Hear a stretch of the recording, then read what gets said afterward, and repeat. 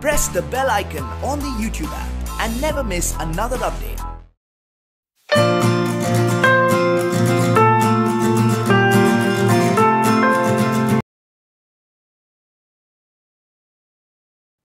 Hello friends, welcome to Phoenix Educare. Welcome to the Democratic Politics Chapter 2 of 10th Cbse. The chapter name is Federalism. So in this chapter we will study about the federal system of power sharing, in which the power is divided between two or more levels of government. In India we are having federal system of government, in which power is divided between central government and power is divided between state government. So we will study about the different levels of power sharing in this chapter. So in the first chapter we have seen how power is divided vertically, like there are three levels of government: central government, state government and local government. So in this chapter we are going to study about this distribution of power. So let us begin with this chapter. So here we can see how state government and national government, both the governments are coming together and they are working together and for the development of the country. So this is cooperative federalism. So cooperative federalism, where state government and central government are coming together and they are working for the development of the country.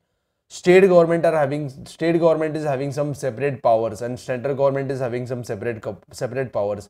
If they are working together, so central government, which is more powerful as compared to state government, should allow the state government to work properly.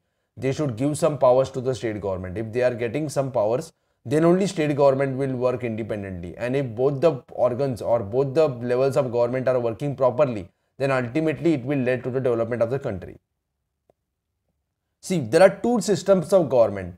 First is unitary system and second is federal system. Let us see what is the meaning of unitary system. In the unitary system, either there is only one level of government or the subunits are subordinate to the central government. So there is only one level of government, which means that in the entire country there is only one government, like in case of China. In China, entire country is having only one government, that is central government.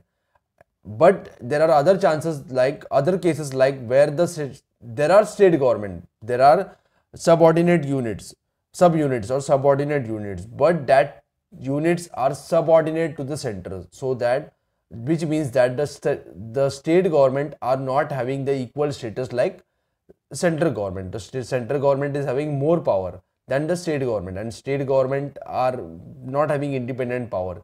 Whenever the central government thinks that state government is not working properly, then they can dismiss that state government.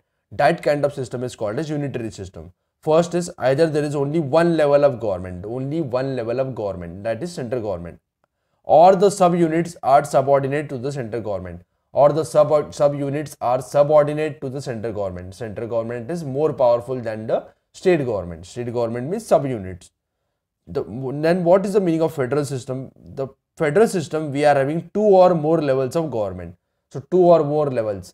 First union government and then state government. So the central government cannot order the state government to do something. There are some different powers for state government. Central government cannot interfere in that powers. They cannot order the state government to do something. In India, we are having three levels of government, but in many countries in the world, there are only two levels of government. State government has power of its own, for which it is not answerable to the central government. So state government is having some specific power. It is not answerable to the central government. State government can work according to the powers that are given to it, and central government has to work according to the powers that are given to the central government. Both of them are independent, and the state government is not answerable to the central government. State government is not answerable to the central government. In India, we are having three levels of government. We are having central government, state government and local bodies government, like municipalities, panchayat, Jilla Parishad, panchayat, etc.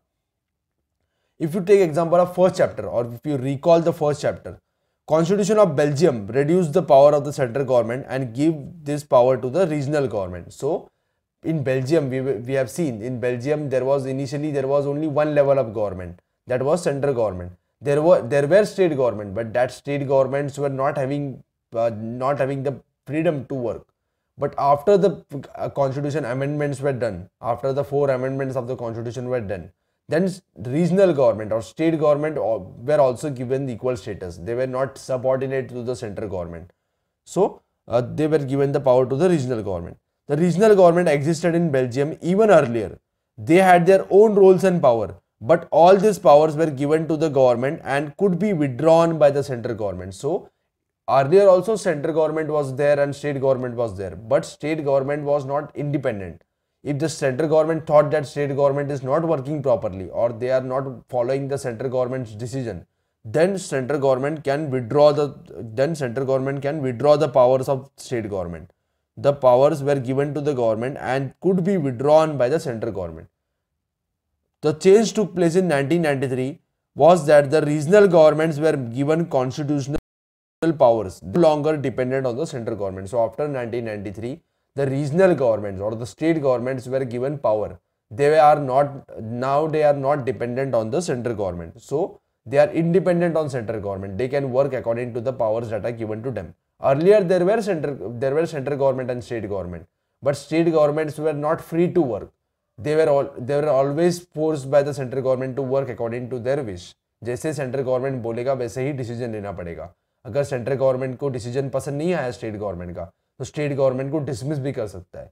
लेकिन 1993 के बाद state government और central government को अलग अलग powers दिए गए. Central government force नहीं कर सकता स्टेट गवर्नमेंट को कि जैसे उनको काम चाहिए वैसे ही काम करे. स्टेट गवर्नमेंट अपने जो पावर है उस हिसाब से काम कर सकता है और उसे इंडिपेंडेंस दिया गया है. This was the changes that were done in Belgium. So initially Belgium was unitary system. Now Belgium has become federal system of government. Thus Belgium shifted from unitary to a federal form of government.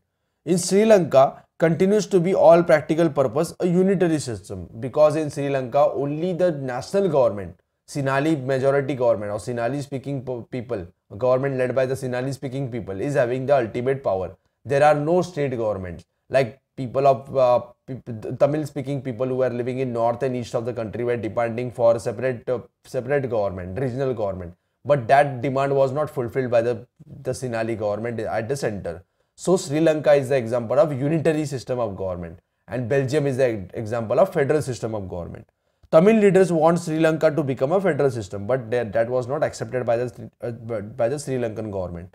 Federalism is a system of government in which the power is divided between the central authority, central government and various constituent units of the country. So federalism is a system of government in which power is divided between central authority. So central authority का जो power है वो divide कर देते हैं और ये जो power division होने के बाद ये state government को मिलता है. And the various constituent units of the country. Constituent units are state. So this is the definition of federalism. Usually the federation has two levels of government. One is the government for the entire country that is usually responsible for few subjects of common national interest. So there is one central government that is responsible for the common national interest.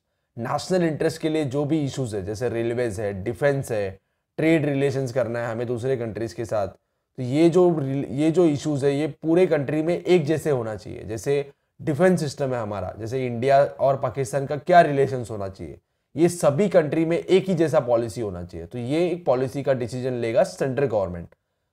So there are few subjects of common national interest that are under the control of central government.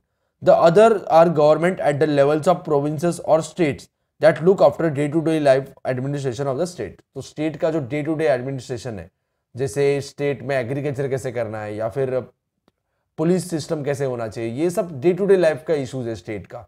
ये जो issues पे decision ले सकता है state government. So they have differentiated the powers of central government and state government. Both the levels of government enjoy the power independent of other. So both of them are having different powers. Central government का जो power है उसमें state government decision नहीं ले सकता है. State government का जो पावर है उसमें सेंट्रल गवर्नमेंट डिसीजन नहीं ले सकता है. सो government enjoy the power independent of other. In federal system, the central government cannot order the state government to do something. So a central government cannot order the state government to do something. But in unitary government, central government can order the state government to do something. State government has power of its own for which it is not answerable to the central government. So state government is having power of its own for which it is not answerable to the central government. Both these governments are separately answerable to the people. So they are separately answerable to the people. So there are people who are living in state. So state में जो लोग रहते हैं वो state government उनके लिए काम करेगा. और सेम जो लोग पूरे इंडिया में रहते हैं उनके लिए यूनियन गवर्नमेंट काम करेगा या सेंट्रल गवर्नमेंट काम करेगा. So people are separately answerable to the people. जैसे इंडिया का जो डिफेंस सिस्टम है, डिफेंस सिस्टम का पॉलिसी बनाएगा सेंट्रल गवर्नमेंट. सो जो लोगों को डिफेंस सिस्टम की पॉलिसी पसंद नहीं है वो लोग गवर्नमेंट को क्वेश्चन करेंगे. और ये किसे क्वेश्चन करेंगे? सेंट्रल गवर्नमेंट को क्वेश्चन करेंगे. और सेंट्रल गवर्नमेंट उनको आंसरेबल है. लेकिन जो स्टेट का जो लोकल लेवल का इश्यूज है वो इश्यूज के ऊपर डिसीजन लेगा स्टेट गवर्नमेंट. और अगर लोगों को इश्यूज पसंद नहीं आया तो लोग स्टेट गवर्नमेंट को क्वेश्चन करेंगे. And both the levels of government are answerable to the people. Now we will see what are the features of federalism. This is the important question and this has been many times asked in the exam also. So there are two or more levels of government. First feature is there are two or more levels of government or two or more tiers of government, like state government, central government. In the uppermost level we are having central government, then state government, and in India we are having third tier, that is local government. Different tiers of government govern the same citizens. See, if we are living in Uttar Pradesh, and Uttar Pradesh, people who are living in Uttar Pradesh are also citizens of India. But the state government of Uttar Pradesh will only work for the people who are living in Uttar Pradesh. But Indian government or the union government will work for the people in Uttar Pradesh also, Gujarat also, Maharashtra also, Tamil Nadu also, Kerala also, and all other parts of the country. So both the levels of government or different tiers of government govern the same citizen. Like people in Uttar Pradesh are governed by the government of Uttar Pradesh, and people in Uttar Pradesh are also governed by the government of India. जो citizen रहते हैं उस country में वो लोग उनके ऊपर state government भी rule करेगा और central government भी rule करेगा. तो same citizen के ऊपर दोनों level का government rule करेगा. And they have their own jurisdiction. जैसे jurisdiction होता है कि एक boundary दिया है constitution ने कि central government सिर्फ इन issues में decision लेगा. जो स्टेट लिस्ट में जो इश्यूज है उनके ऊपर ही स्टेट गवर्नमेंट इश्यूज लेगा, डिसीजन लेगा. और सेंट्रल गवर्नमेंट कुछ अलग इश्यूज में डिसीजन लेगा. ये दोनों के जो सब्जेक्ट्स है ये अलग अलग है, इश्यूज है अलग अलग है. तो इनका जुरिडिक्शन फिक्स किया गया है, एक दूसरे के जुरिडिक्शन को क्रॉस नहीं कर सकते. सो in specific matters of taxation, legislation and administration. So legislation मतलब कौन सा लॉज बनाना है. स्टेट के लिए लॉ बनाएगा स्टेट गवर्नमेंट, पूरे इंडिया के लिए लॉ बनाएगा यूनियन गवर्नमेंट और फेडरल गवर्नमेंट और central government. And taxation, tax collect करते हैं. जैसे स्टेट गवर्नमेंट के लिए कुछ अलग टैक्स होते हैं, सेंट्रल गवर्नमेंट के लिए कुछ अलग टैक्स होते हैं. जैसे इनकम टैक्स कलेक्ट करता है सेंट्रल गवर्नमेंट. जैसे पहले जीएसटी था, स्टेट सेल्स टैक्स था जीएसटी के पहले, ये सेल्स टैक्स कलेक्ट करता था स्टेट गवर्नमेंट. ये अलग अलग टैक्स का कलेक्शन भी अलग अलग होता है. And administration, state government will administer the state and central government will administer the entire country. The jurisdiction of the respective levels of tiers of government is specified in the constitution. So constitution में clearly mention किया गया है कि state government का क्या power है और central government का क्या power है. तो state government को power दिया गया है और central government को भी power दिया गया है. और दोनों को ये power जो दिया गया है वही power को follow करना पड़ता है, use करना पड़ता है. अगर एक दूसरे के पावर को सप्रेस करते हैं या एक दूसरे के पावर ले लेते, छीन लेते, तो ये कॉन्स्टिट्यूशन के खिलाफ है. और उस गवर्नमेंट के ऊपर वो गवर्नमेंट ऐसे नहीं कर सकता है, because the powers are given in the constitution of India. So the existence and authority of each tier of government is constitutionally guaranteed. So constitution is guaranteeing the power of state government and central government. The fundamental provisions of the constitution can not be change unilaterally by one level of government. So there are fundamental provisions of our constitution, like the federal system of government. See, like in India we are having federal system of government, we are having central government, we are having state government. So this is the federal system, this is the basic system of our constitution. ये जो basic system है हमारे constitution का, ये कोई change नहीं कर सकता है, या फिर एक level of government नहीं change कर सकता है. ये अगर हमें change करना है तो सभी state से भी हमें permission लेना पड़ेगा. So in India we are having 29 states. So more than 50% states, like 15 states should give permission. Then only the fundamental provisions of the constitution will be changed. So such changes require the consent or approval of both the levels of the government. The courts have the power to interpret the constitution, or courts have the power to check the constitution. If suppose central government or state government are making some laws and the laws are against the constitution, then court, Supreme Court or High Court are having the power to interpret or check the constitution. If they feel that the powers are, or they feel that the power or the policies that are taken by the central government and state government are against the constitution, then they can cancel that policies. The powers of the different levels of government. The highest court act as an umpire if disputes arise between different levels of government. So suppose there are conflict between the government of Maharashtra and government of India, or government of Kerala and government of India. So the Supreme Court of India or the highest court of India is Supreme Court. So Supreme Court is acting as an umpire. Supreme Court will solve these problems. Different levels of government in exercise the respective powers. If the central government is not allowing the state government to use these powers, then state government can approach the Supreme Court and they will file a case against the central government.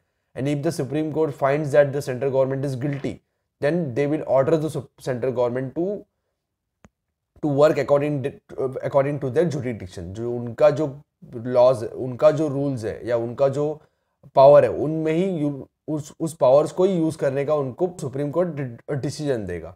So they have to follow that decision. The source of revenue for each level of government are clearly specified to ensure the financial autonomy. So there are some source of revenue or source of income. जैसे tax is the major source of income for any government. So there are some income for central government that are reserved for central government. So only central government will collect that tax. And there are some taxes that are collected by state government. So ये जो tax का division किया गया है. So division किया है मतलब उनको autonomy मिला है. Autonomy means they are getting guarantee that they will get some money and that money will be used for the welfare of the people. So sources of revenue for each level of government are clearly specified to ensure the financial autonomy. So they are clearly specified in the constitution. So they are guaranteeing the state government that you will get some tax or you will get some money from this tax, and so that you can use the money for the welfare of the people. Otherwise the state government would have always asked for the money from central government. अगर ये ऐसा guarantee नहीं होता तो state government को हमेशा central government से पैसा मांगना पड़ता. तो ऐसा पैसा मांगना नहीं चाहिए, इसलिए हमने या कॉन्स्टिट्यूशन ऑफ इंडिया ने स्टेट गवर्नमेंट को भी फाइनेंशियल ऑटोनॉमी दिया है. The federal system thus has dual objective. There are two objectives of federal system. First, to safeguard and promote the unity of the country. So they are promoting the unity of the country. See, as in India, in case of India, there are people who are speaking different languages are living in India, and people who are following different religion, different culture are living in India. If we are not distributing the power, if we are not dividing the power among these people, then if we are running the government like in Sri Lanka, like unitary government, then there are chances that there will be conflict between the people. There will be conflict between the people, and every language, every people speaking every language, or people following different religion will demand for different country.